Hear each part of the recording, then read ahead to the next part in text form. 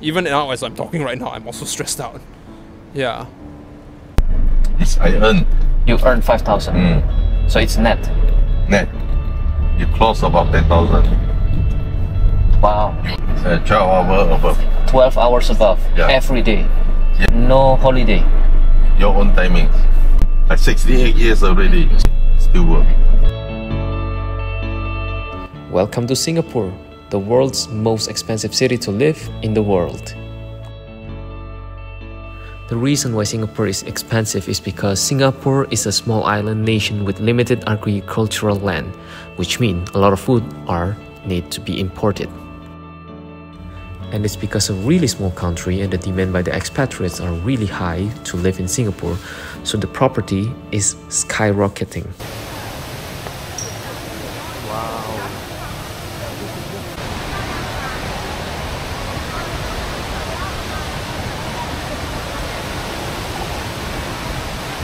So behind me is one of the biggest indoor waterfall that ever made in the history of humankind so far.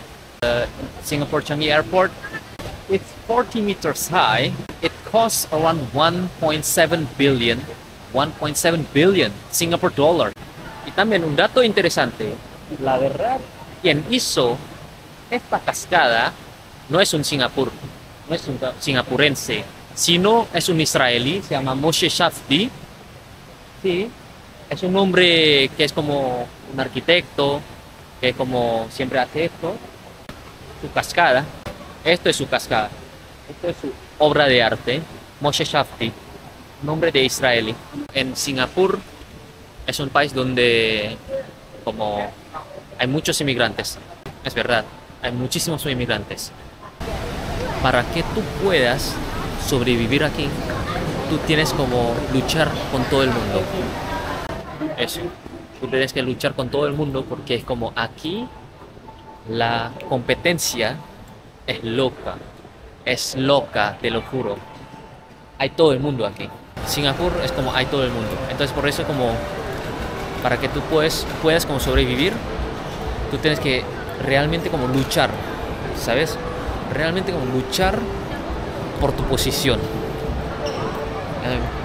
Como eso es el ejemplo, ¿no?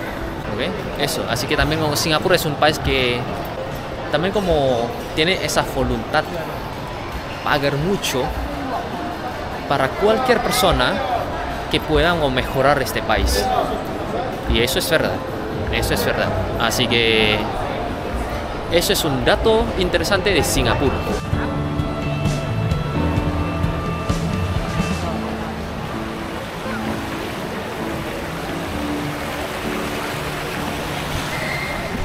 So, it's an interesting fact that this thing, okay, it looks really big, right? And that's my mom. And the thing is, when I say something, my mom can hear it. Okay, let's try. Ma, dengar gak? Dengar? Shoot! So I think it's because like it's round. It's kind of like sphere. So it's kind of like the sound is also like going around there. I don't know if you can hear it like through the video, but me, I can hear it like clearly. Halo, Ma. Halo. Bisa dengar toh?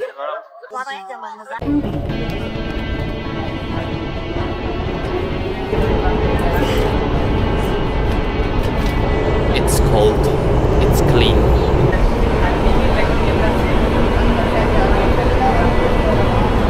This is the Strangely Singaporean book. So basically it contains a lot of Singaporean slangs, and actually there are a lot of like the Hokkien slangs inside this too. So let's try, because my mom, she speaks Hokkien so well. Pumcek. Pecek rasanya. Terus apa itu? Mangkel penuh gini, pecek. Bisa jadi. Jadi ini tulisannya kalau orang yang capek gitu ya. Pecek. Liak bokyu. Liak bokui. Hamil lagi. Liak bokui. Liak Bokui namanya. Liak Bokui. Liak Bokui. Mau join sesuatu itu nggak dapat kayaknya sia-sia gitu. Oh iya. Iya kan. Kok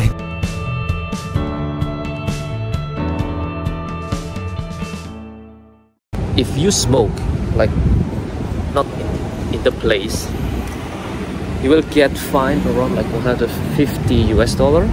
I mean in Singapore around like $200 Singapore. So that's like the reason why everyone is really like strict, because they smoke in their place. Look, there are like 3 people who smoke and all of them smokes there. So yeah, that's kind of like in the thing about Singapore. And not only like smoking, but also like spitting, and also like eating the chewing gum. You cannot throw the chewing gum and spitting anywhere you want. I mean, you cannot do it just that. They will fine you, okay?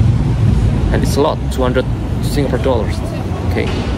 So I think that's why like this city is really clean. It's really amazing, because yeah, that's the reason. They're really strict. There are a lot of restrictions. The next interesting fact is, let's say you're in your house. You just finish your taking a bath, okay? And then you just trying to put your clothes on, but still you're naked, okay? And then you go to the window, and then I accidentally see you naked, okay? I can call the police, and they can fine you around 1,000 Singaporean dollars. Yep, that happens. And also the thing that left me impact when I knew about this is that in Singapore you cannot steal your Wi-Fi's neighbor, because that means you're hacking them, and that can cost you 10,000 Singaporean dollars. So guys, don't steal Wi-Fi in Singapore. Wow.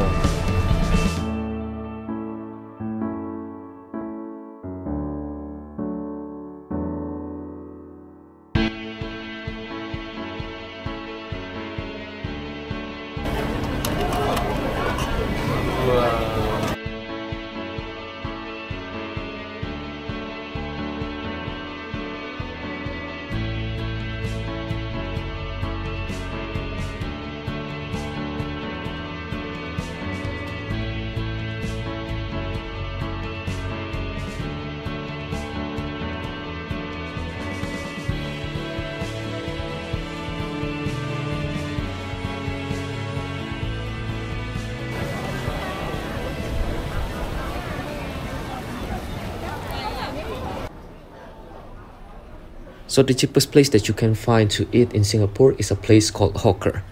It's like a food court, but like in Singaporean way, like an Asian way. And the food starts from 5 Singaporean dollars and up above.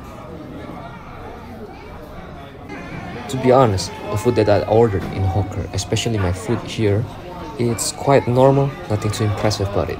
I mean, it's good, but it could be better. This is also like the thing that I find in Singapore, and I find it pretty good. I find it really interesting, really good for the people. It's like when you eat at the hawker, okay, it's kind of like a food court. You turn your tray and crockery back yourself in this place, and this is like non-halal, and this place is kind of like the halal. You know that you're in a country that they are hardworker, that there is no photo box. There's an ID photo box. So this is like literally a country where everyone works really hard. And when we come back to the hotel, we use Uber. We were in Marina Bay Sands, and we wanted to go to Bencoolen, where we stayed. Actually, it's only like 2 kilometers, but it costs around like $11 or 16 Singaporean dollars.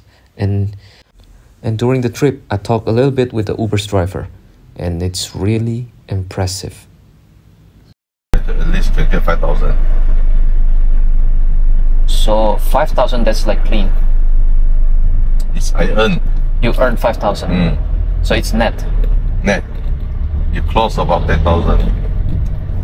Wow. And how many hours do you have to work? 12 hours above. 12 hours above, Yeah. every day. Yes. No holiday. Your own timing. After Chinese New Year is my holiday. After Chinese New Year, just that. And how long have you worked here? We do 30 years. 30 years. Like 68 years already. 68. Yeah, woman already. Still work. Wow. Yeah, thank you. Thank you so much, uncle. Yeah. Bye bye, uncle. Good uncle. Wow. 5 to 10,000. That's clean. That's net. So, like brutto, he earns per month around above 10,000 Singapore dollars. God damn. Imagine that. And in Singapore, you will find a lot of old people who still working here. Most of them works like in the security, or maybe like cleaning service, like cleaning the toilets, or maybe like if you're in the airport, you will see like a lot of old people working as like taking care of the trolley. And the number of senior citizenship in Singapore, which is like 65 years and above, is around 700,000.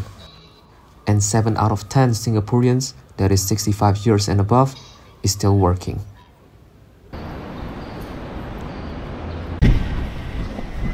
So this is the National Library building of Singapore.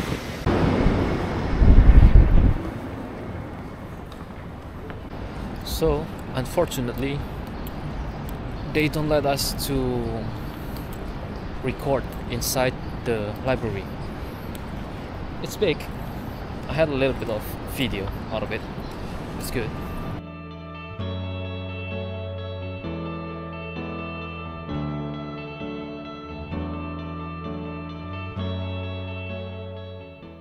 So here is Tuta. Actually, he's from Myanmar. His parents are from Myanmar, but they came here like back then, and then since then Tuta like grown up here. I met Tuta from Instagram, so I made a story like anyone in Singapore who wants to meet up. After that, I saw Tuta message, and then we met up. So Tuta, what do you think? Living in one of the most expensive country in the world, do you like it? In terms of safety, yeah, I would totally live here. I mean, I grew up here most of my life, so Okay. Singapore, I can say that it's very safe. It's very, you don't need to worry about like people. You don't have to worry about going out late at night alone, and like you don't have to worry about people like following or stalking you. That you can go out at like 3 a.m. and nobody will bother. But what that you don't like about Singapore? That is expensive lah. That is I mean, of course, the facilities here, everything about here is very developed. You know, sure. They're very high. They have like the technology is all very, very high end. Like you can and then it's very convenient to go to places with public transport. How many hours do you work actually? Office jobs is usually from 9 in the morning to 5 in the evening. Okay, so the 9 to 5. 9 to 5 jobs. That's usually the typical lifestyle of an average Singaporean lah.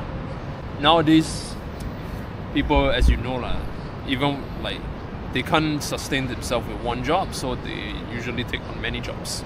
Of course, the second job usually they do it on a more flexible time. Sure. Flexible time for them lah. And do you think they live good enough in Singapore by doing that? To say that they live good, it will be an overstatement. On the surface, it might appear as if we're having a good life, but behind the scenes, I'm pretty sure all of us, we are all hurting. All of us are very tired, very stressed out, very exhausted. You know. Wow. So you feel like as a Singaporean, you're like stressful. Yeah. Even now, as I'm talking right now, I'm also stressed out. Yeah. Wow. So Tuta, you told me like this country is like facing the old generation. So like the old generation is getting more and more instead of the young. The aging population. Yeah, the aging population. Yeah, there's a problem with that because apparently because Singapore has that low birth rate. Birth rate. It's like the. Do you guys people still get don't- married? We do, But you Just that don't have to. it's just that they choose not to have children because it's very expensive to raise a child. Like if you want to settle down here, think twice. Thank you so much, Tuta. It was really nice to talk to you. So that is life in the most expensive country in the world. I gotta admit that it's really beautiful. You will feel totally safe to be here, and everywhere is accessible. But does all of that really worth the 12 hours work, the stress, the high competitiveness, and maybe working until you're 65 years above?